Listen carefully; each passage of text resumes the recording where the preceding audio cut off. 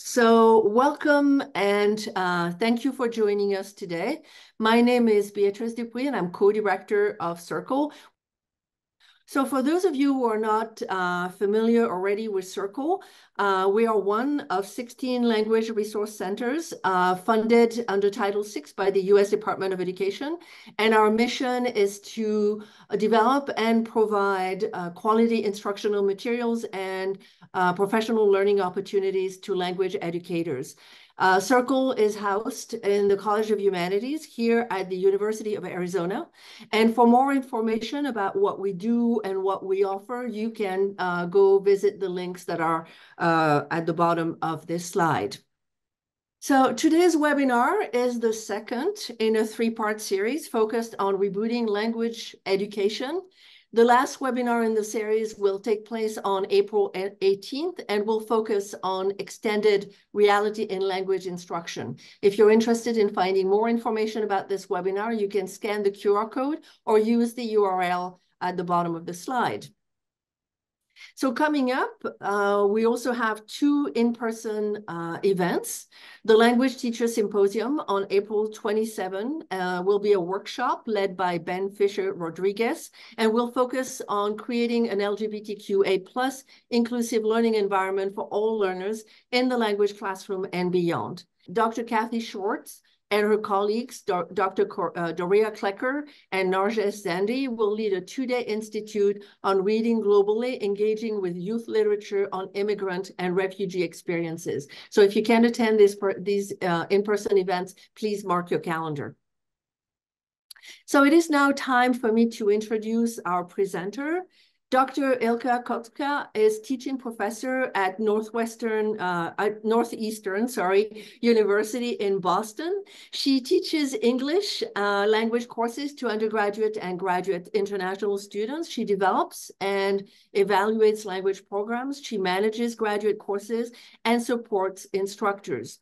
She received a PhD in bilingual education from New York University, where she examined ways of teaching source-based academic writing to multilingual learners. Dr. Kostka's current scholarly activities focus primarily on approaches that support English language learning, such as the flipped learning model and computer-assisted language learning.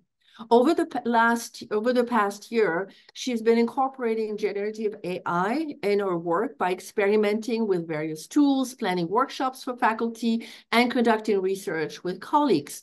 Before teaching English as a second language, Dr. Kostka was a German language instructor at universities in Connecticut and New York City. She's also taught English in China and lived and studied in Germany. She's currently Secretary of Northern New England TESOL and serves on the Board of Directors of Literacy Volunteers of Greater Worcester, which provides literacy and language instruction to immigrants and refugees in central Massachusetts. A webinar presentation today is entitled Generative AI in Language Education, Rewards, Risk, and Reboots. Ilka, thank you again for accepting our invitation to present today. The floor is now yours. Thank you so much, Beatrice, and hello, everybody. I'm very happy to be here. Yes, thank you so much for the warm invitation. I'm so excited to talk to you all today about the potential of generative AI for language education, rewards, risks, and reboots. And I'm really excited to see that there are educators joining us from so many different places around the world. I think it shows how much of an important issue AI is that's affecting our field. And I'm really excited to dive in. So here we go. I'd like to start by talking about my journey into generative AI with my language teaching. And it started back in early December 2022. I was on a Zoom call with a colleague and we were discussing another project, and he asked me, have you heard about ChatGPT? And I said, no, I thought it was a website or maybe some other kind of tool. And then when he showed me how it works, he did a screen share and I saw how quickly it could produce an essay. This was pretty much my reaction. Yes, this is generated by Tlili. I remember that feeling first it was fear. I thought, okay, now students might not need me anymore. I felt a little sense of panic and just kind of knew that this would be a real game changer. But once the panic subsided, I became really curious and I wanted to experiment with ChatGPT and learn more about it and try it out. And I wanted to know also if my students were using it, and if they had also heard about it. I was teaching 2 sections of a graduate listening and speaking course in the spring 2023 semester. And I asked my students, have you ever used ChatGPT? This was in late January. 68% of them said that they had. And by the way, I pulled them anonymously. I also asked if they had accounts, and at that time, about 55% of students had accounts. So they already knew about it earlier than a lot of my colleagues did. In the fall 2023 semester, and I'll get back to this a little bit later, I did a research project with my colleagues, and we surveyed students in our graduate and undergraduate English language programs. So 101 students participated, and we wanted to know if they were using AI and what they knew. So 100% had heard of ChatGPT by September 2023. 74% of our students had used it, and 73% had their own accounts. So as I was beginning to experiment with ChatGPT and work with the tool and try out different prompts, I thought, okay, well, I think I'm pretty tech savvy, right? These are some of the tools that I use in my teaching. I like to experiment with new programs and use them. I thought, okay, well, I can figure this out. Maybe it's not so different, but I think it is. It's the same kind of animal, but different in many, many ways. So let's take a look. And I'm going to focus today a lot on ChatGPT because that's the platform that I started with when I started using Gen AI. And that's the one that most of our students use, as I said, and the one I think it's most popular in our program. So it's available to the public, and I think this is why there's been a lot of attention in mainstream media, as opposed to other educational tools that are not discussed in the media. Requires little technical expertise. It's pretty easy to use. It's versatile in that it can do a lot of different kinds of tasks, anything from giving you writing help to creating images. The output is pretty good. It's not perfect. I'm going to get back to this idea later, but it is informative and it is coherent, and it's not completely off the mark in most cases. You can customize the output. It works in a quick way. It's fast, and at least the GPT 3.5 version is free.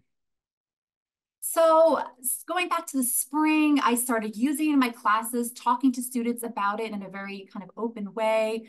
I was using it myself. And then in the summer, my colleagues and I offered some workshops for faculty, not only in English language teaching, but across the university, because we wanted to bring everyone together to have discussions about how Gen AI, how ChatGPT and other tools would impact our teaching.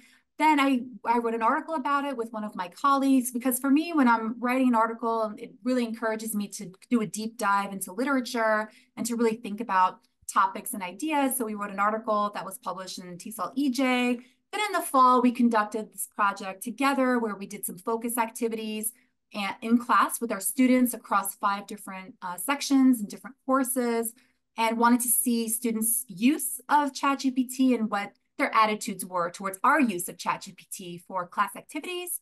Then I've been teaching since then. And then now this semester in the spring, I'm conducting research with a colleague that's focusing on faculty. So we're going into classrooms, we're observing, taking field notes, conducting interviews with faculty to learn about their attitudes and their uses of AI. And all the while, I have been trying to learn as much as I can and read and try to upskill and keep up with the insane amount of information that is out there on AI. So as I've been talking to faculty, I have heard a lot of the same kinds of questions on social media or after presentations or just in informal discussions. Why is there so much hype about AI?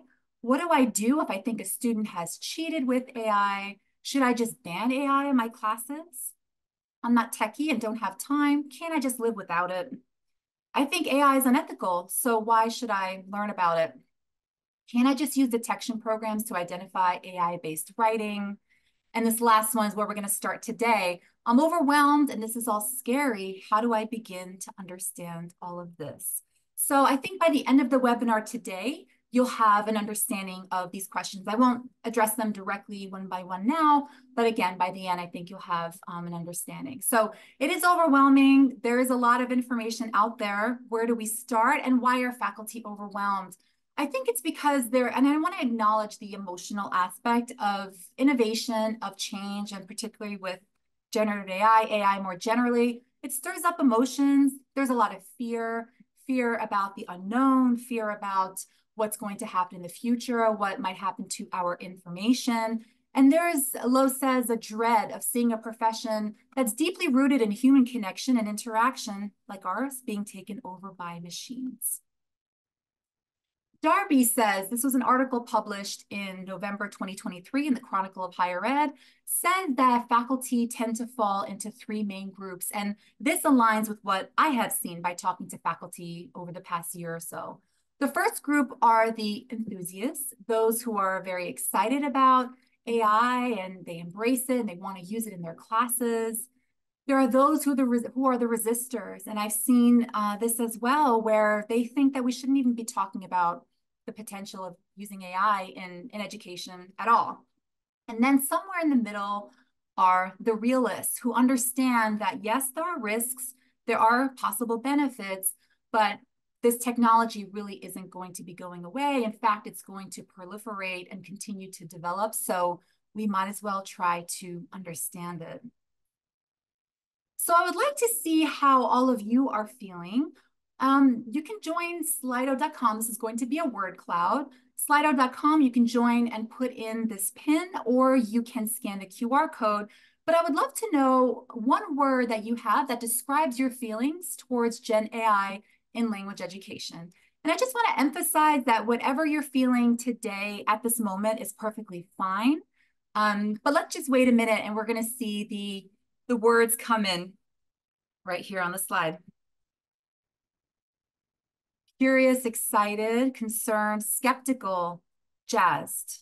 Yeah, ambivalent, worried. Yep. Excited is coming up, and curious is coming up a lot. Yeah, cautious, pessimistic, annoyed. Terra incognito. Yeah. Hopeful, intrigued. Excited and curious seem to be popular answers. Ready to roll. Okay. Fascinated. Love it. Not enough evidence. Stunned. Okay. Let's see. Disappointed. Perplexed. Worried. Yep. Excited but worried. Widely used. Yeah. Love it. All right. A few more seconds. I'll let you join. Realist. Okay. Apprehensive. Right. Every time I do a poll like this, I see a range of emotions, and I think that's totally normal. We have the spectrum of people who are excited and curious and intrigued versus those who really have very strong concerns and are very scared and worried about it. And I think, again, all of that is okay. Today, my goal is not really to convince you either way, but to provide some information in which you'll have the knowledge that you need to make decisions and think about your own approaches towards using Gen AI in language teaching. Thank you for participating. There's another one coming at the end. So we're going to explore and critically examine the role of generative AI in language teaching. I'm going to be drawing from the literature that I've been reading, from the research that I've been conducting in my programs, and my own experiences teaching English at the post-secondary level. And the focus today is going to be, I'm going to take a bird's eye view of this topic. So not really going into the details and the features of specific tools and how they work, but really looking at larger questions, the implications of Gen AI for language teaching, pressing questions that we'll have to continue thinking about as a field, and then applications to teaching. And you'll have the chance to interact through polls, through discussion breaks, and through a Padlet. So here is the link to the, this is the QR code, and then we'll put the link to the Padlet in the chat. I will share this slide at the end, but I thought, let me share it at the beginning, because then you can maybe use it as a tool to take some notes. If you have to leave early, then you can still have access to the Padlet. I would like you to think about 3 takeaways from today, 2 questions, and/or 1 topic you'd like to continue exploring. So the Padlet is my way of interacting with you because we're not in the same room. And I would love for you to, again, have a place where you can collaborate with others and see others thinking on it. And I will be checking it today, and I'll be checking over the next couple days. So again, a way for all of us to interact. So please take a minute to open it up. If you'd like to open it on your phone or on your browser, either way is perfectly fine. But I'd love to hear from you. Whatever you'd like to share is wonderful. And all you have to do is hit the plus mark under each of these 3 categories, and you can post. All right, I'll just give you a second to get to the Padlet. All right, looking forward to checking it out when the webinar is over. Okay, so before we begin, I'd like to make sure that we all have a shared understanding and go over some key concepts. And let's start with the very basic one, AI. When machines or software can perform tasks which usually require human intelligence, such as problem solving. So AI resembles human thinking, like reasoning and prediction, but it's not really intelligent. Bender et al. Call it a stochastic parrot. They use this term. Like a parrot, it can mimic, but it doesn't really understand language and meaning. A large language model is an AI system that's trained to generate human-like language, can generate either text or speech, and it's built from the text that's fed into it. So there's an old saying, you know, garbage in, garbage out. Whatever goes in is what's going to come out in the output. And as I'll say later, this has important implications for bias. Generative AI is a branch of AI that creates new content in response to prompts. So the content can include images, text, videos, slides, poetry, recipes, art, music. I mean, so many different kinds of things. If you've used ChatGPT, you'll see that this is what it looks like. There's a chat box, you put in the prompt, and then it gives you a response. Bing Copilot is another example. You put in, so here it says, ask me anything. You can put in a prompt and it will give you an answer. And Gemini's by Google used to be called Bard, but they just renamed it recently. So now it's Gemini.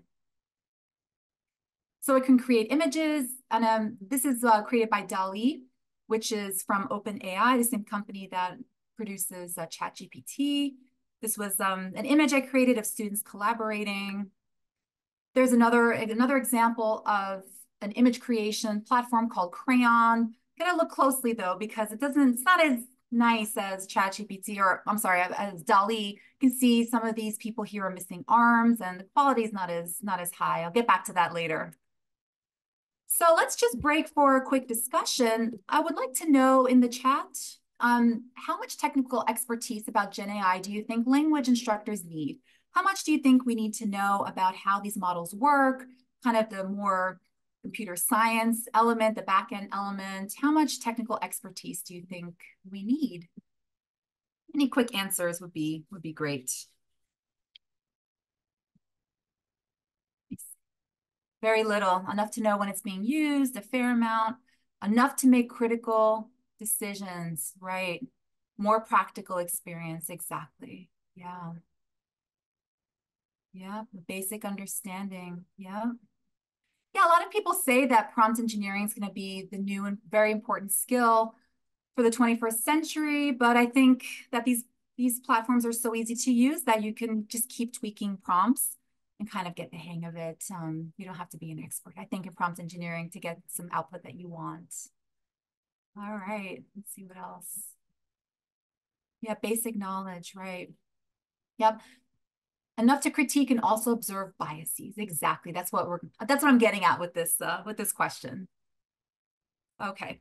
So I'm going to talk today about the rewards, the risks, and how we might use Gen AI to reboot language teaching. We're going to start with the rewards.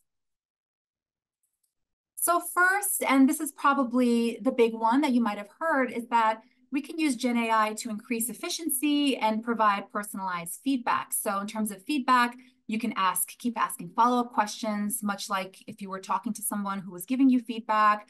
You can create tests and quizzes, save a lot of time. You can minimize your workload. Let's face it, teachers spend a lot of time preparing for class. And in all honesty, a lot of my Gen AI use is on this back-end part, is the preparation for class, creating materials, adapting materials to different language levels. I'll show you some examples of that. customizing content for language development. So this is a colleague of mine, Brent Warner, based out in California. He just wrote an article about how you can create images to practice English idioms. So it's very difficult to find images of each idiom you might want, but you can use one of those image creators, like maybe Midjourney or Tlili, to create an image to get exactly what you want, and then use them as the basis of activities in class.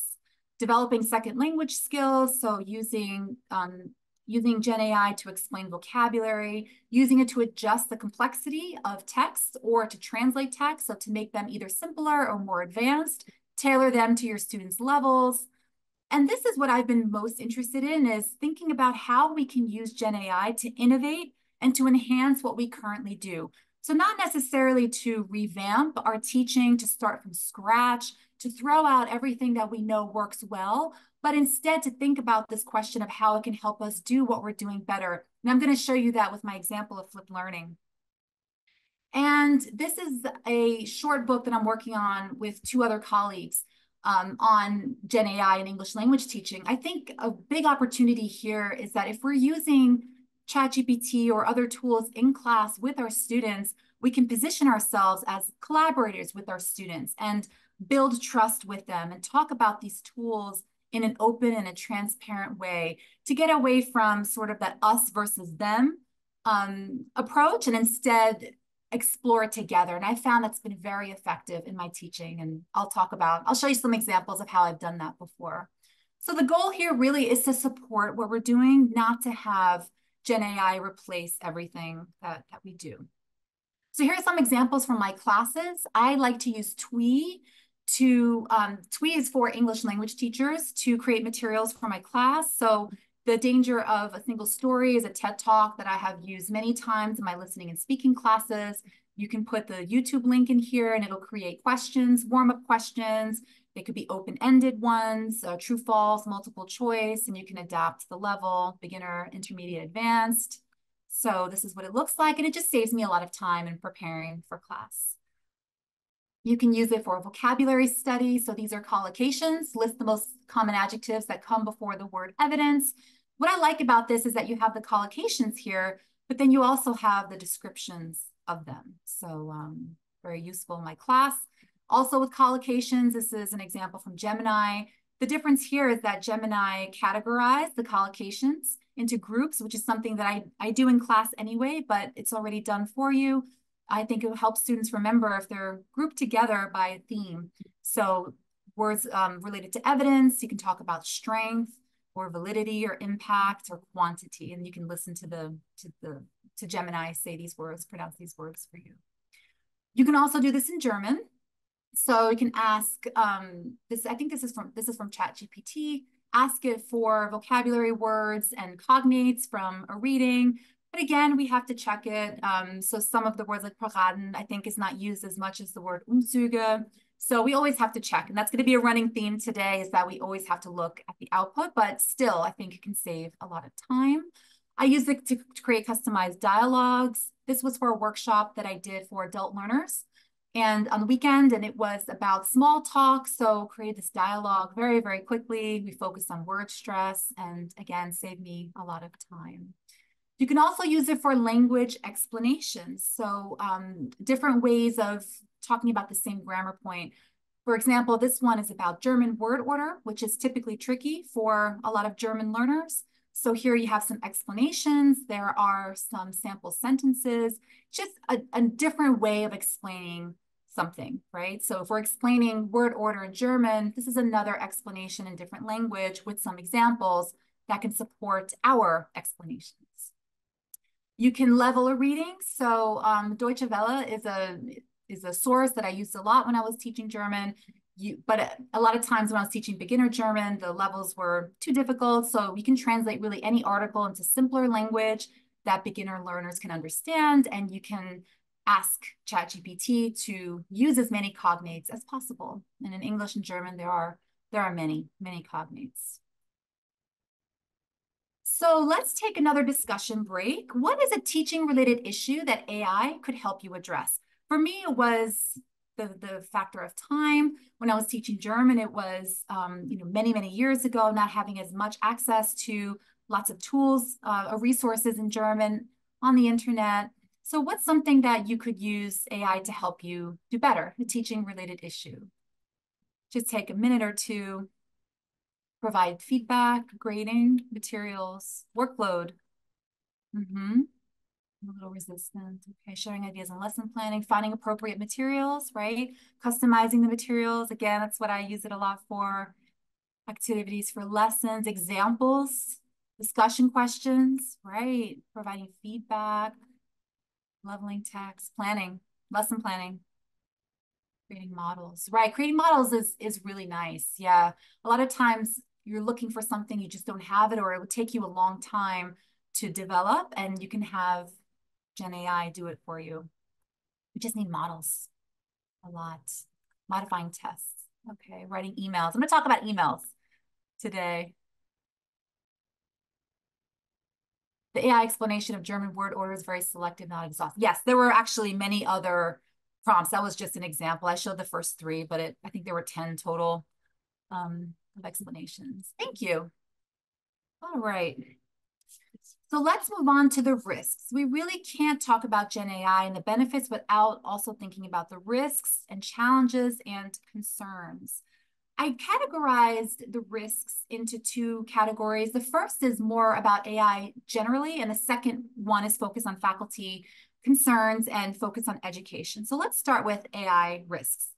There's the possibility of misinformation, so inaccurate information, and disinformation, right? Disinformation, which can which is purposefully misleading and can obscure the truth. And because AI models are trained on existing information, this information can make its way into the training data, which has tremendous consequences for healthcare, for political elections, for many other contexts. Hallucinations, makes up information that looks right, but is not, that is wrong. Bias, yes, bias based on toxic content based on, race and gender and age and religion. Sexist content, homophobic content has made its way in. And Liang et al., this is a study that was done in China with English language teachers, saw that there's the possibility of false positives with second language writers on the TOEFL essay. So it incorrectly identified these students writing as being AI generated when it wasn't. The unreliability of detection programs, I think the Gen AI community of educators, the general consensus is that these programs don't work. Universities have tried, I think in schools have tried to get them to try to find AI content, but they just don't work well. Perpetuating stereotypes and discrimination and deep fakes. So using someone's face, putting it on other images. And that's already happening, unfortunately, in school. So very, very worrisome. In terms of faculty concerns, from what I've been reading, academic integrity is at the top of the list, right? So the question of, are students going to be cheating more because they have these tools? How about also the ethical use, concerns about data, how it's analyzed, how that impacts educational use, whether there's informed consent for students' data, how their privacy is protected, how user data is monitored, so who's using the data, when and where. Concerns about teacher readiness. So are teachers ready? Do they have the resources and the time and the support that they need in order to upskill, to prepare, to build their own AI literacy skills? This 𝘙𝑒𝑤𝑜 et al. Study was done in China. It was just recently published, but it was a study of English teachers in China. And one of their concerns was that students would rely too much on Gen AI and not problem solve or think critically on their own.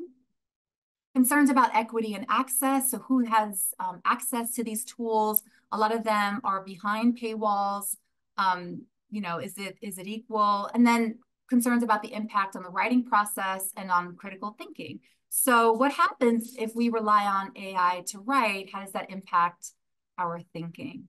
So this is a phrase that I have heard a lot the past year from fellow faculty. I've been ChatGPT'd. I guess it's becoming a verb, but questions of what happens when you suspect that a text or something that a student submitted was not really written by that student. We can't really prove it. Again, the detection tools don't really work, although at Northeastern, we don't have those tools. So what do you do and how do you address it? Questions about writing an assessment. So this is an example of a French text where you have to talk about, where you're from, talk a little bit about your life and so on, maybe hobbies. So the question is, if students are translating something that they should be writing, is there a problem with that? And I guess it would depend on what the goal of the task is. If the goal is to have them write in French, then it could be problematic. But if the focus is more on the content, then the question is, does it matter if they're using translators? So lots of things to think about. Concerns about critical thinking. So I taught in writing class for graduate students. I've taught it many times in our program. And we have students read academic articles in their destination discipline where they will be studying after they leave our English programs. And now with PDF.ai, it's an example where you can put in a PDF and it'll summarize it for you. You can ask it critical questions, the questions that we wanted our students to be asking when they're reading. It can give you the answer. So for example, is any information missing? What questions could someone ask the author about this article? It could all do it for you.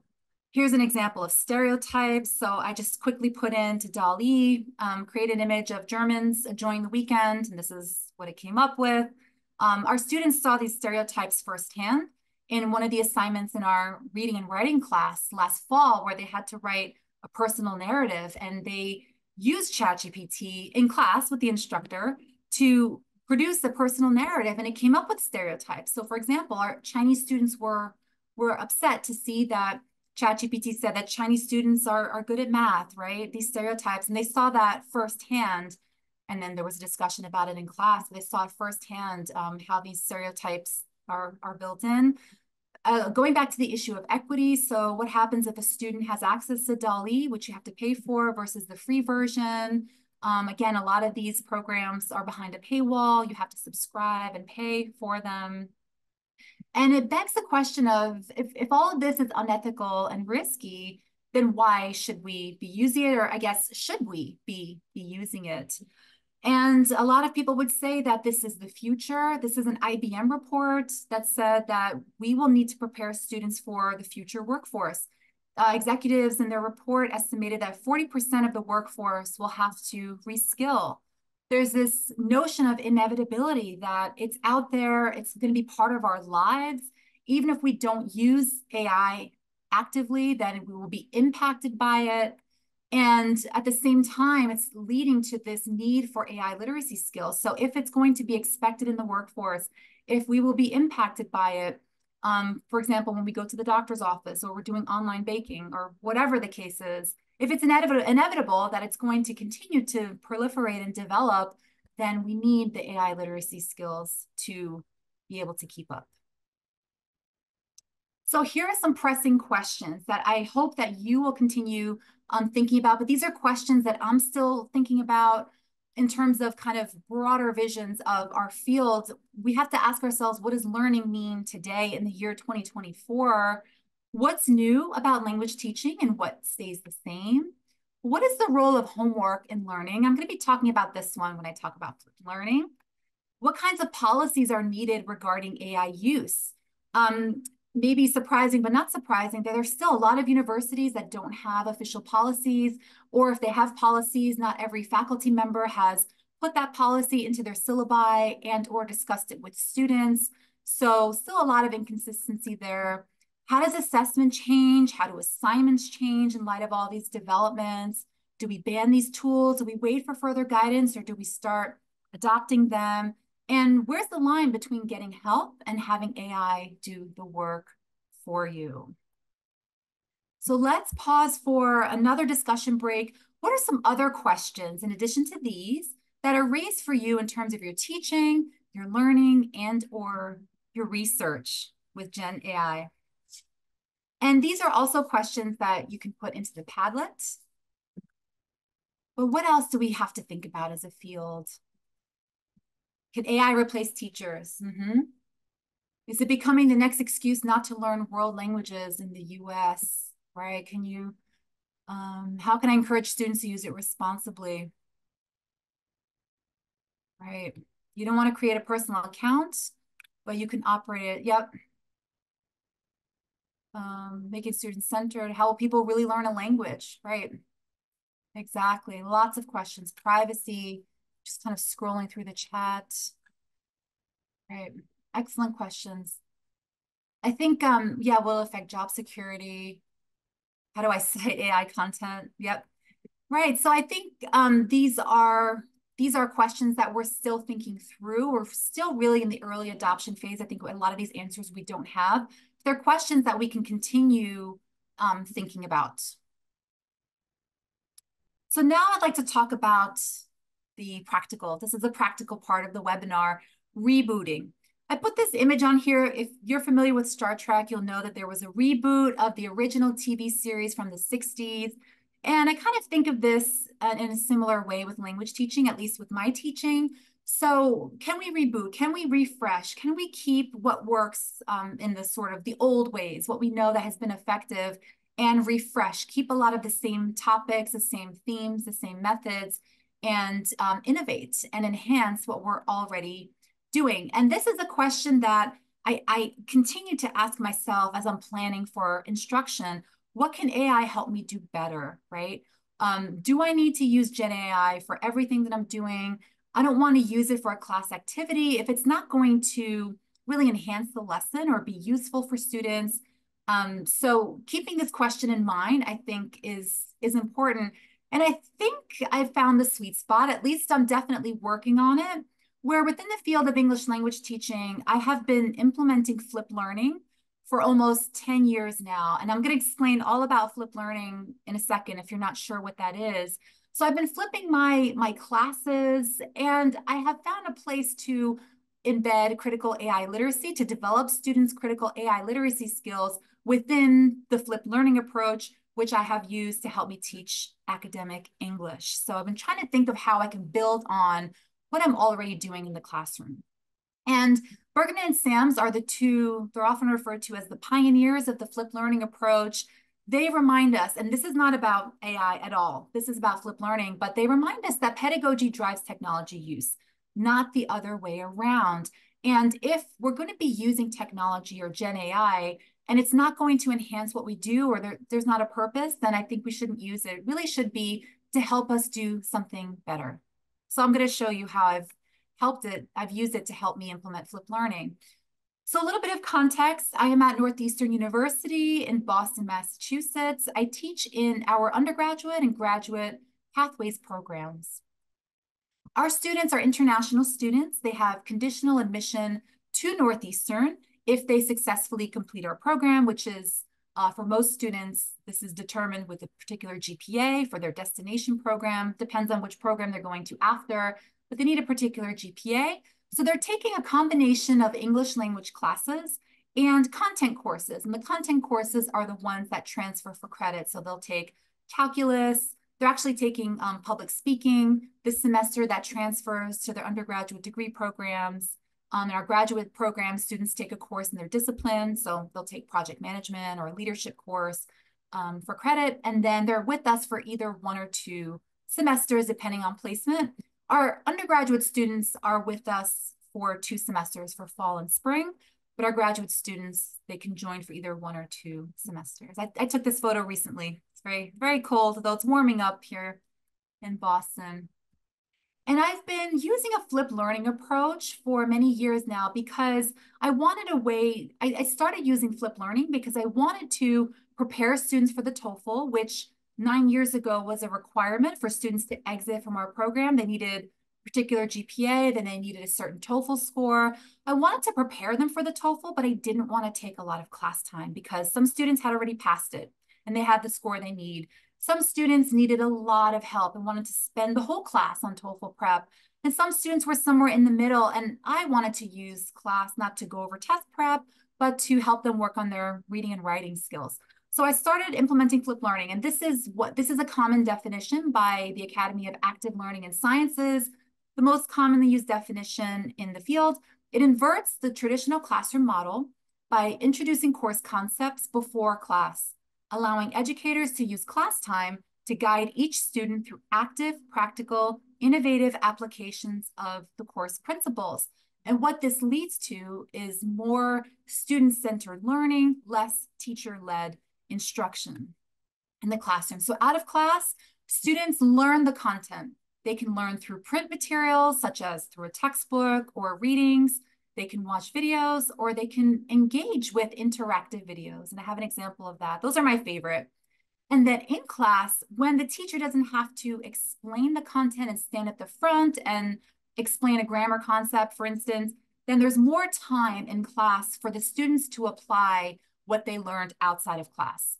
And ideally, they have understood the content. They're ready to apply the content to projects, case studies, group work, collaborative writing, which is what I do a lot, analyses, debates, pretty much any kind of interactive, collaborative activity. So flipped learning is a way of organizing where learning takes place. But when we flip instruction, we're also flipping Bloom's taxonomy. So traditionally in class, students might work on comprehension and remembering, and then outside of class, they apply what they've learned. But then when we flip, we flip Bloom's taxonomy. In class, they're doing the harder skills of evaluation and synthesis and analysis, application. And outside of class, they're doing the sort of less cognitively demanding skills like comprehension and remembering.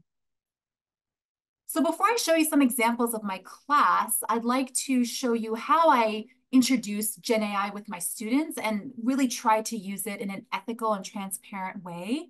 I always start the semester by giving an overview of learning, and we talk openly with students, my colleagues and I, about the purpose of education. Like, why are they there? Why do they want a college degree? Why do they want to learn English? Why are they studying in the United States? Then we discuss privacy issue and personally identifiable information, PII. So I always, I tell my students that they can't put any personal information into ChatGPT or other tools, nothing that they wouldn't want to be shared. So for instance, their name, email address, any medical information, financial information. If we're doing an activity in which they have to use Gen AI, then I allow students to opt out because I don't want to force them to create a ChatGPT account if they don't want to. Now, as I said earlier, a lot of our students have accounts already, which I knew, but I have some workarounds prepared in case they don't. So if there's a, and this hasn't happened yet, but it might, if there's a student who doesn't have a ChatGPT account, doesn't want to use it, then they can join a group of students where there is an account, or they could use my account and my computer in the front of the room, so they don't have to create an account. I show students how to turn off the chat history. So this is in ChatGPT, where ChatGPT won't take your data to train their models. So show them, where that is so they're aware of it. And then I collect feedback from students. I do this anyway. I always want to hear from my students and hear about how much they've understood the lesson, get their feedback, and how we can make things better. So I'm always collecting feedback from students in general, but I also collect anonymous feedback from them on our use of Gen AI in class. So their input is really important. And as I'm going to show you in these activities, I emphasize the critical analysis of output. This is so important, that I want them to understand that you can't just take the output and just use it and believe it and not think about it. So this is how I'm going to show you how I've tried to do that with some class activities. I'm going to show 3 sample lessons from 3 different semesters. The first one was on delivery skills, and this was back in the spring. The second lesson is on email etiquette last fall, and then impromptu speaking is a lesson that I did very recently this semester. So let's start with delivery skills. This was in a graduate level listening and speaking course. The objectives were for students to be able to identify elements of effective delivery skills. So body language, for example, using gestures, dress, things like that. Evaluate ChatGPT output, and then compare and contrast the output to their prior knowledge that they recalled in class. And the reason why was because presentations are common. Students had to do an impromptu speech, so they had to learn how to give a presentation, or give a presentation at the end of the semester. And then in their graduate programs, presentations are common. So impromptu speeches were a part of the course. And then we knew, based on talking to faculty in their destination programs, that we knew that they'd have to give presentations in the future. So outside of class, I use 𝘙𝑒𝑑�puzzle, which is embedded into Canvas. I had students watch a video that I created. You don't have to create all your own videos for flipped learning. You can use them, you can create your own, or you can use YouTube videos or videos from other faculty. But I had them watch the video at home, and then in 𝘙𝑒𝑑�puzzle, there are interactions that are built in. So students stop the video, they can't move forward until they answer the questions. So I'll show you a little bit more about that. So this was the question of, is it okay to face the screen and point at the screen when you're presenting, and it gives you the correct answer there. There are other different types of interactions in 𝘙𝑒𝑑�puzzle, just kind of quick overview. So you can build in multiple choice questions into the video. So like it's multiple choice, but it's true, false. They call it true, false. You can add audio files if you want to leave students a note. You can ask them open-ended questions, and then you grade it at the end. They don't grade themselves.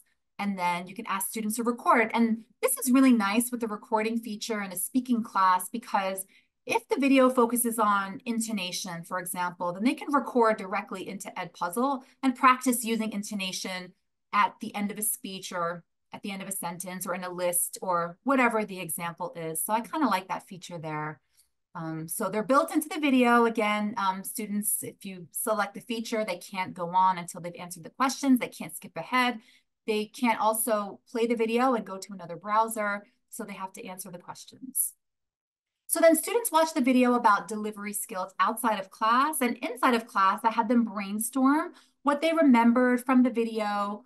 Again, they did the interaction, so I could see how well they did. If they missed a point, or if something was unclear, or I saw that they really kind of didn't understand something, then this didn't happen in this class. But what I usually do is do a mini lesson in class, or review it, or do something where we can review the material that they learned outside of class and make sure that it's clear. So here they had to recall what they learned about delivery skills and compare and contrast their knowledge with ChatGPT output. So what is ChatGPT? What did it say about delivery skills? And then they talked about things like tone of voice and props. So ChatGPT, for example, recommended that you use props, and students questioned that and thought, well, is it appropriate to use props in an academic presentation in class? Usually no. I mean, I've never seen it. I've never used props. They talked about tone of voice, and they kind of really looked at the ChatGPT output, and it led to a lot of really lively discussions about the content. It led to them having to recall what they had learned at home, and not just talking about these items, but talking about why they may or may not be appropriate. So great class discussions. The other one is email etiquette. And I have been teaching students how to write emails for many, many years. For some reason, it's one of their favorite topics in my reading and writing courses. I'm not sure why. I guess it's because they write a lot of emails, and we need to get it right. So the objectives were to have students be able to identify parts of an appropriate email. So what makes an email appropriate, what needs to be included in terms of structure, apply those skills to write an email. And then last fall, I added on this critical AI literacy piece, building on to what I had been doing before. So I wanted to strengthen their critical thinking skills and build their critical AI literacy skills. For this one, I wanted them to, not draw from the schema. I wanted them to draw from the schema, but develop their creativity and critical thinking. So outside of class, they watched 2 videos, and these are not interactive videos. They're just regular videos. Take notes and complete a handout that they submitted to Canvas. Very low level on Bloom, their comprehension questions. And in class, I like to use Google Docs to have students work on collaborative writing assignments. So I'll give them a prompt, a scenario. So for example, you're a student, you're requesting an extension, you're asking for a recommendation letter, you need to request an excused absence because you're sick. So very typical scenarios, things that I usually get over email, and then have to work together to write this email together, and then they present to the class. And then I had them use ChatGPT to do the same thing, to put the prompt in and to write an email, and had them really analyze it. And one of the reasons why I did this is because I had a suspicion last fall that some students were using ChatGPT to write emails. Whether or not that's appropriate is, another conversation, but I can tell that the students probably didn't write those emails by themselves. So I had them look at language, look at use, look at the formality and style and the length. And here's an example of something that they commented on. They said, "This sentence is too formal." I can read it for you in case it's not clear. In light of these, so this was an email, again, requesting an extension. "In light of these challenges, I kindly request your indulgence in granting me a brief extension of 3 hours to ensure that I can deliver an assignment that meets the high standards of our course." So it's likely not something that a student would say. I think this is language that I personally would not use. I think it's very formal. And they talked about, you can see right away how long this email is. And then we had really interesting discussions about why this matters, right? So what is really the consequence? An email is not graded, right? It's not really plagiarism, I guess. There's no grade. It's not a formal assignment. What does it matter, right? What might be the consequence if a student uses ChatGPT to write an email? So a lot of times students have said that they use it because they want to be correct and they want to have a perfect email. So we talk about the balance between form and grammar with register and the impact on the relationships between you and your recipient and what might happen. And they say things like, your recipient, if it's a professor, they might think you're lazy if you're not writing the email on your own. I remember another student said that the professor might think that if you use ChatGPT to write emails, that professor might wonder what else you're using ChatGPT for, so it might raise red flags. So really interesting class discussions about why all of this matters. And for this particular activity, this was one of the focused activities that we use as part of our research project. So I do have some feedback from students on this activity and others. And they said that ChatGPT can help us get some answers faster, make the class more efficient. It provides detailed and clear answers to the students, which enhances student understanding of the class content. So I think one area here is that they're understanding the kind of student-centered element that can be enhanced with ChatGPT. Another student said, and again, this is just one example from the data, "I feel like it should be used as a tool instead of seen as a threat. It does not work for personal critical thinking responses, but as a quick way of research and idea organization." And my colleagues and I were happy to see that the student recognized that it's a tool. I'm going to get back to that idea at the end. That it might be good for certain things, but not work well for other things. And we were relieved to see that the student recognized that as well. And this is the critical thinking part of using Gen AI, using these tools. A student said it's efficient enough to give us quick answers, but it's up to us to judge its accuracy. Its answers are not 100% valid. And I think this is exactly what we want to be doing with students. We want them to use it, to maybe experiment with it, but then to critically analyze it. Okay, so the last activity I'm going to share is one on impromptu speaking. This is in a now undergraduate class. I wanted students to identify the principles of the PREP method, which is a framework for giving answers when you're speaking impromptu, then apply this method to deliver an impromptu speech in class. So this one I didn't want to draw from student schema, and I'll tell you why. I didn't want to give them a topic in which they already knew about. I wanted to give them a topic that was very new. So they really had to think on their feet. They had to make decisions. They had to be creative and not draw from any kind of prior knowledge. And you'll see why in a second. So, and again, enhancing their creativity, their critical thinking, is the goal. So as part of my flipped learning approach, here's an example of how outside of class, students watched a YouTube video. And this is from Toastmasters International. I don't create all the videos myself. Sometimes I find really good YouTube videos or videos that could be really created through news sources or wherever you can get them from, could be a podcast. So they watched this YouTube video on impromptu speaking. This is the prep method. You make a point, you give a reason for your point, you give some examples to support it, and then you conclude with the point again. And you'll notice that this video is 5 minutes and 47 seconds.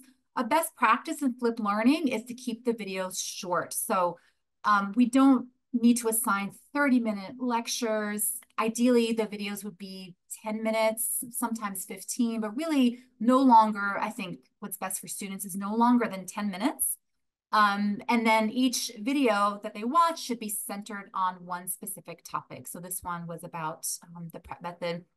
And the benefit is that students can watch these videos really anywhere outside of class. They can watch them while they're eating lunch or while they are taking the train to come to campus, so they can keep engaging with the content. And then in class, so I use a mix of approaches to measure their comprehension of the material that they work on outside of class. So I showed you Edpuzzle before. Those were interactions that students can engage with, so I can see how much they've understood and how well they did. Sometimes I'll give short quizzes. Like with the email etiquette example, I have them fill out a handout. So there are many different types of things you can do, but what's really important is to measure their understanding. It also holds them accountable to doing the work and to taking it seriously, but it's important for us to get that information on how well the students did, because if none of them understood the content, then we can't really do the in-class activities until they have. So this one was just a short quiz from textbook readings and from the YouTube video on the prep method. And then in class, I showed the slide after they took the quiz to review the prep technique, right? And then I said, why is it important? It can prevent rambling, helps you organize ideas, and help you increase the coherence of your speech. And then this is the slide that I showed to students. They had to come to the front, look at the image and plan their speech, 30 seconds, and then describe the image using this prep method, using the framework. And these were the images. So I generated these with 𝘚LI. And again, I didn't want to give topics or images that they might be familiar with. I wanted to really challenge them to be creative and think spontaneously when they were at the front of the room, much like they would do when they're doing an impromptu speech in class. So I gave them, I put these kind of crazy prompts into these really fun prompts into 𝘚LI.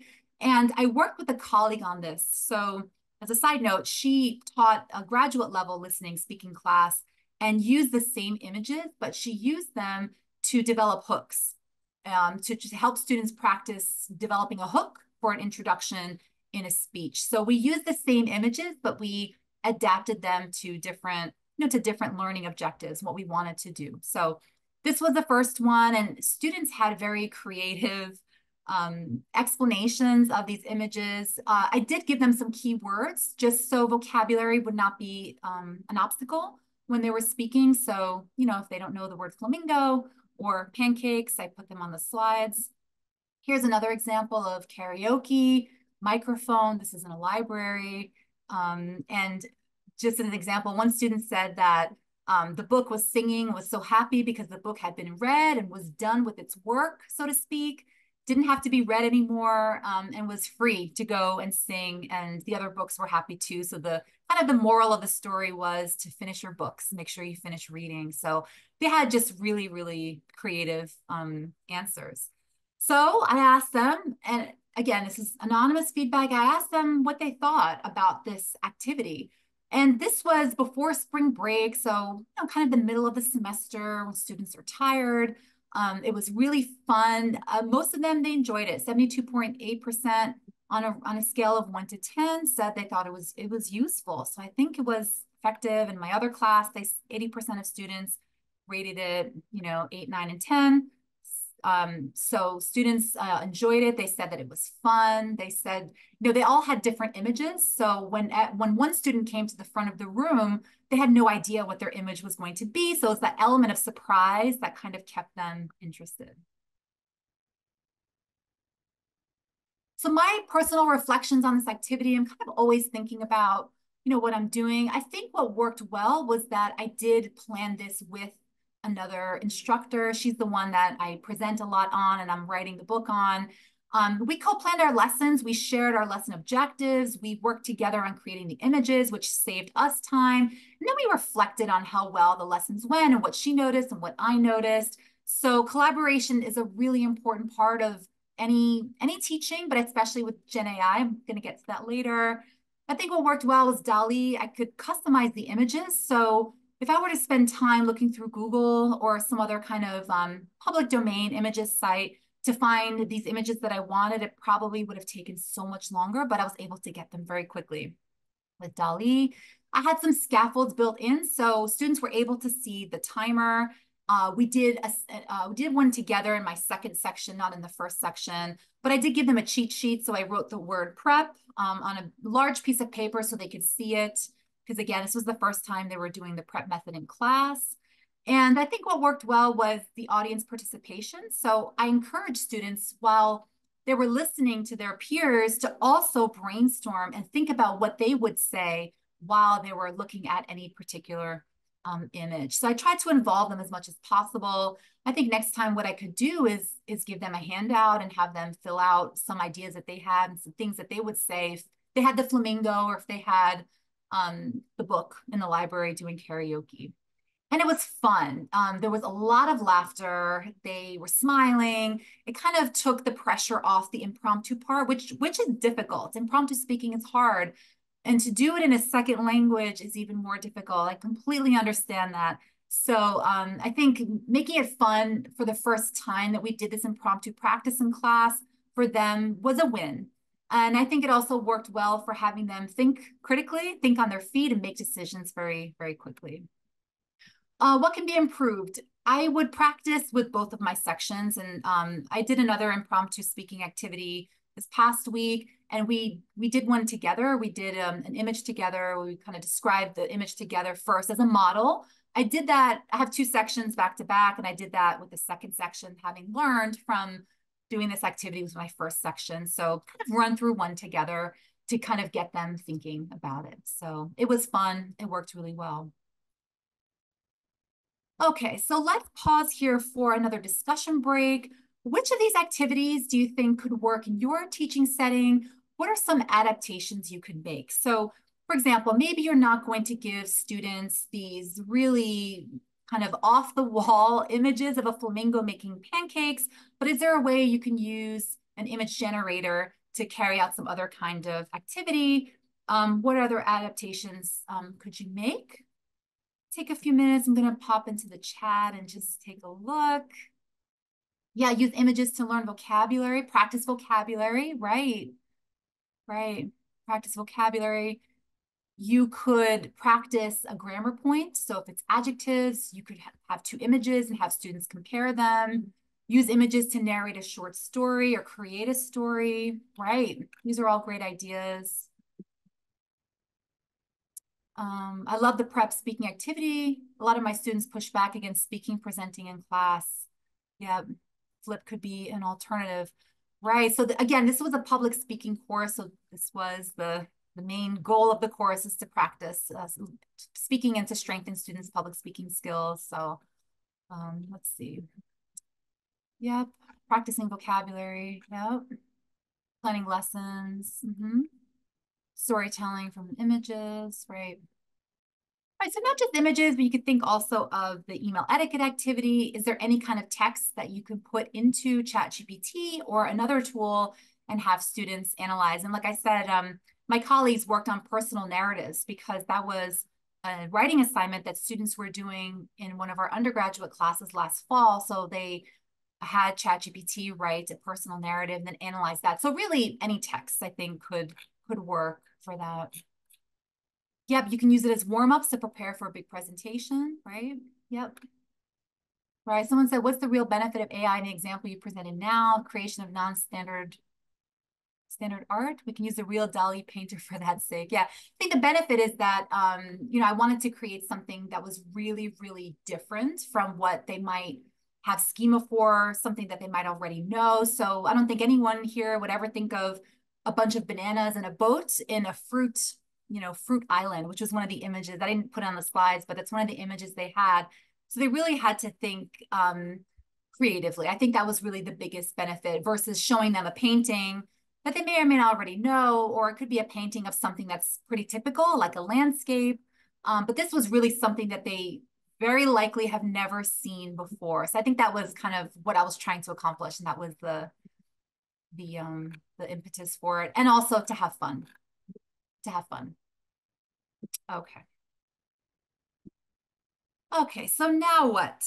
I like this image because I think this really shows where we are now with Gen AI, that you might have heard other analogies like the horse is out of the barn. For me, it's the toothpaste is out of the tube. I really don't think we're going to be going back. It's already out there. We know students are using it. We know these tools are developing. So where do we go from here? And I'd like to leave with some recommendations that I have developed based on the research and based on my own teaching and talking to fellow educators. So the first is to learn and upskill. So when I started my Gen AI journey, I really did not know a lot of the language that is used to talk about, Gen AI, like a large language model or prompt engineering, didn't really have this vocabulary. But in order to use it and to use it, to think about how to use it in class, I had to kind of learn all of this myself. I think the good thing about all of the information that's out there is that there is so much. There are so many online resources. There are webinars. There's literature, academic literature, like research, empirical research is scarce, but it's slowly developing. Now there are studies that are coming out in language education, empirical studies about Gen AI, about faculty attitudes, student use. So it's developing. There are a lot of blog posts, other kinds of scholarship. I'm reading a little bit outside of my field. I'm reading a book by Brian Christian called The Alignment Problem, kind of about these issues more generally, not necessarily about education. There are a lot of YouTube videos. One person I like to follow on YouTube is 𝘙𝑒𝘆𝑒𝑛, who's a professor at Wharton Business School at UPenn, and lots of videos and podcasts available. And LinkedIn for me has been very useful. So I've been following a lot of educators in our field who post a lot about the work they're doing with Gen AI. They post teaching tips, they post articles and links. And I found that to be a very valuable resource. And I've connected with a lot of other educators just by getting to know them through LinkedIn. So some of my favorite resources, and I will share a handout that will be posted along with the recording of this webinar of some of my favorite resources that I like. So the Digital Futures Institute at Teachers College at Columbia has an interview series with different faculty on different issues related to Gen AI, which I think is very interesting. And Stanford University has a resource online that they are constantly updating. So you can see lesson plans there and readings. It's called Craft to build AI literacy. So those are just two examples. There is a lot out there, but I think that's a good thing because we're all trying to figure all of this out. So learning and upskilling, and this is also equally important. This is what has helped me come up to speed with all these developments, to learn about new tools, to try them in my class, is to collaborate with fellow educators, with other stakeholders at your institution, with educators that are outside your institution. Collaborate on all or some of these, I think is very, very valuable. Collaborate on a research project. Talk about teaching ideas, very much like I did with my colleague when we were creating those images. Share ideas for lessons and activities, and then reflect afterwards on how they went. Just having informal discussions with your colleagues is very useful. Exchanging resources, so sending articles, sending links, saying, oh, did you see this? Did you read about this? Do you know about this tool? And then giving presentations together. I think whenever you collaborate on anything, the final product is always stronger. So I just get so many ideas and learn so much from just by working with other people. So these are some ways in which I think I've actually done all of these, in which I have collaborated with my colleagues, and then not just collaborating, but also sharing out. So sharing your knowledge with with other faculty, other instructors at your university, outside your university, publishing. There are so many ways to publish, at least in TESOL. There are newsletters for the interest sections within the organization, or publishing on social media. I mean, so many ways to get ideas out there and to get feedback on your ideas. And the last one I'd like to end with where I started was I dove in. Again, this was all very new to me when I started doing work on Gen AI and doing research, that I just kind of dove in. I opened a ChatGPT account. I started playing around with the prompts and just took the plunge. I just wanted to get in and see, you know, what it could do. So if you're interested in this, if that's what I would say, if you haven't started, you can start by creating an account and just diving in and seeing what you find. Yeah, so I think this quote is sort of comforting, at least to me. The only bad way to react to AI is to pretend it doesn't change anything. I think we are at a point in which we can't deny that these tools are out there, that it will not disrupt education and language education, especially in a major way. So however we try to understand it, I think is a great step forward. Trying to talk to others, to read, to upskill, to experiment on our own, to talk to students about it, to try to make sense of all these changes, I think is extremely valuable. So what is the future of Gen AI in language education? I would like to ask this question to you before I show my response. I'd love to hear, what do you think is the future? Where do you think we're going? What does all of this mean for us? Let me take a look in the chat. Yeah, we need to be aware of the shortcomings. Yeah. Yeah, where do you think we're going? What do you think the future is?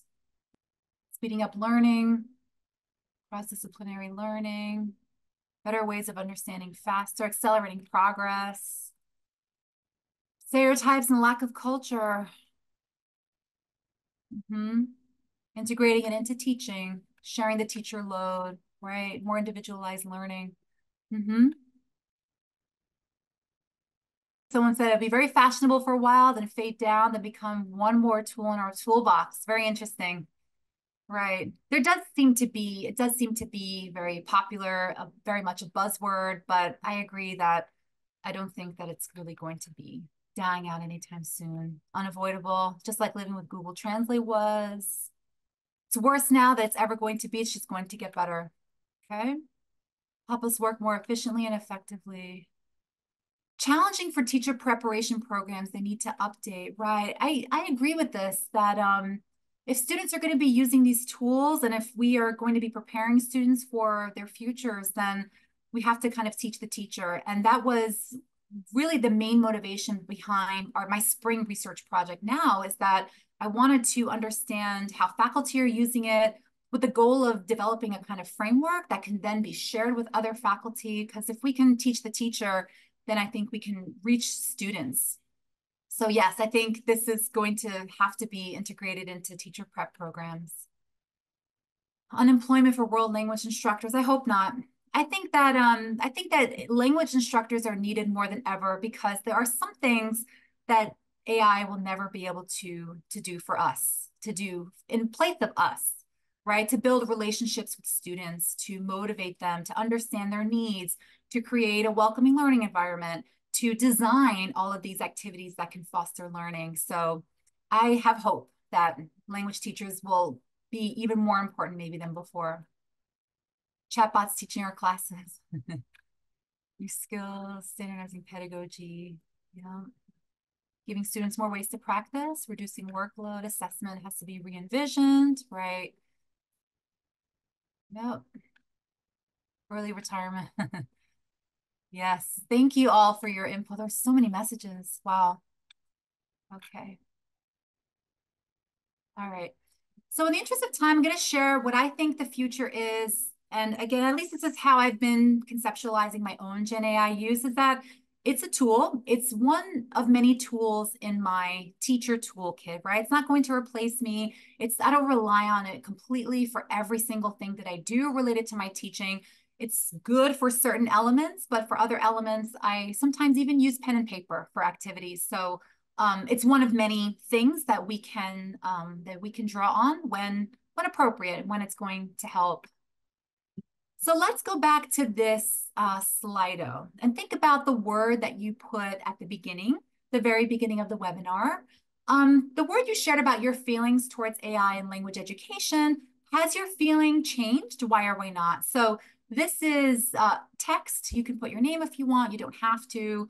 But please go back to Slido, put in the code, or you can scan the QR code, and we'll see the text that's going to come up on the slide. But yeah, how have your feelings evolved about Gen AI? Would love to hear. Feel more educated, further excited. Collaboration, ambiguous, more hopeful, still optimistic. That's good. Okay. Eager to use it. Still skeptical. That's okay. I think we should always be skeptical. We should always be critical. I think that's a healthy place to be, right? Yes, it's innovative and exciting and we're curious, but we should still have a critical eye. Yeah, still be skeptical. Even more curious. So curious and optimistic are coming up. Empowered. Maybe we will survive. I think hopefully we'll do more. We will thrive. Not just survive. Right. Ambiguity. Yeah, how's your feeling changed? Excited and worried? So you're wondering how I'm going to use all these tools. So I'm not saying that you should, I wouldn't recommend that you use every single tool that I talked about in this webinar, but start small. And this is actually the same exact advice that I gave educators when I was talking about flipped learning many years ago. Start small. Start by flipping one lesson, one activity, and see how it goes. Don't completely overhaul your whole curriculum or your whole syllabus. Start with an activity, implement flipped learning, see how it goes, collect feedback, tweak it, talk to others, try other activities. But there's that saying that a journey of 1,000 miles begins with a single step. And I think that's applicable here. Start small, again, not completely redo everything you're doing, but kind of try it out and tweak and see how it goes. So he's still excited. Take advantage in an ethical way and teach students to use AI in a good and honest way. Right. And, you know, there's a lot of, there's this, I think, this idea that educators have that students are digital natives and they're tech savvy and they know these tools better than we do. But I think we're the experts in terms of the learning part of it, right? The language learning element of it. So that's where they would need our guidance, right? The academic learning. So maybe they can use, you know, Gemini on their own. It's pretty easy to put in a prompt, but then they would need our help in how to use that to actually foster learning. So again, I still have hope for teachers. Okay, good. So that sounds great. Thank you all for contributing to this poll. So I'd like to remind you of the Padlet. Again, I'll be checking over the next couple of days.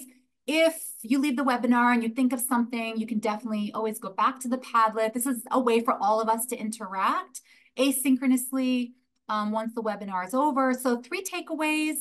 2 questions you have, and 1 topic that you'd like to continue exploring. Feel free to add to any or all of these comments. I would definitely love to hear from you. We didn't have much time today, and there were a lot of questions in the chat. So I'd like to end by thanking you all. Please feel free to send me an email if you'd like to share some feedback, or if you have any questions, or if there's something you'd like to ask. I'd like to hear from you. And I wish you all the best of luck as you begin on this journey and continue thinking about the impact of Gen AI on our field. So thank you all for your time. Thank you for joining. Really, really appreciate it. So here is a poll from Zoom poll. We have a few questions in the Q&A that I might want to ask. I think some of it has been, and I'll start with the latest. Somebody is asking if you might be able to share the references that you included in your presentation. Yes, I plan to make a handout of the references, because I put them on the slide. They're very small. So I was going to create a handout very much like Errol did. So that was a Right. great idea. And then put all the references there with links. So I'll be working on that. I'll send them to you and you can upload when the recording's ready. Yes. Great. I'm happy to share. An earlier question, so probably about 30 minutes into the presentation, was, are there any frameworks to support language teaching and AI? Frameworks for language teaching, not that I know of yet. I think a lot of what, anyway, my colleagues are using and drawing from is from general AI frameworks, but that's something I hope to be working on, is developing a framework for us for language teaching. So if someone knows of a framework, then I would love to hear it. But now I think we're still very much exploring and using resources from other fields. Okay, thank you. So I think you already answered about, how do we protect students' privacy and our privacy? I think you had something about that earlier, unless you want to expand on that aspect. I know there was a participant who was asking multiple times about, whether there was an absolute need to create an account in ChatGPT and so on. So, but I think others jumped in and answered that. So you mentioned that you actually have led workshops for your colleagues at your institution, and someone was asking, how can you convince those who are not really on board and convince them that this is part of digital literacy, that using these tools are part of that? That's a great question. I mean, I try not to force these ideas on anyone or convince them that they have to use these tools right away, because I completely understand the resistance. I do. But at the same time, I understand that, these tools are out there and our students are using it. And I think we're not at a point where we can pretend that we can just kind of keep doing what we were doing with the same assignments like we were before. But I think my goal in these workshops and with my colleagues, we really try to just give the information. So faculty can make their own decisions. And if they're not going to be using these tools, I would say that at the very least, you should at least know about them, right? Know how they work, know what the potential benefits are, the opportunities, and know what the risks are and the concerns as well. But to say, but there's still some teachers I hear who say, oh, I've never used ChatGPT. What is it? Right? They don't even know about it. So I don't think that's where we can continue. We can continue kind of with that anymore. Again, you don't have to be an expert. You don't need, a master's degree in computer science, but we have to know about them and what they do and talk to our students and see what they're doing with them. Yeah, great question. But I think if you're a little bit too kind of pushy, then, there'll be even more resistance.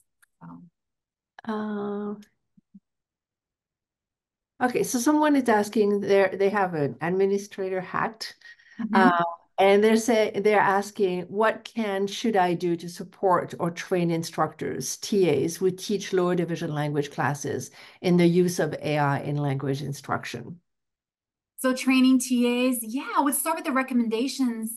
So start small. You can start with having a shared reading, starting with a possibility for an activity, starting if, it kind of depends on everyone's knowledge base, but if there are some TAs who've never used it or don't even know about it, start with the basics. Start by brainstorming, working together. I'm going to say it again, but there's so much power in collaboration, especially with this topic because it is so new, because it's developing so much, and because people tend to have very strong feelings about it.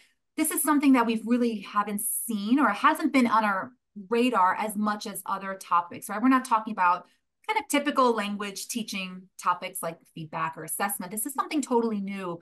So bringing your colleagues together, bringing the TAs together to develop a shared understanding, and then from there, brainstorming, discussing it, visiting each other's classes in our research.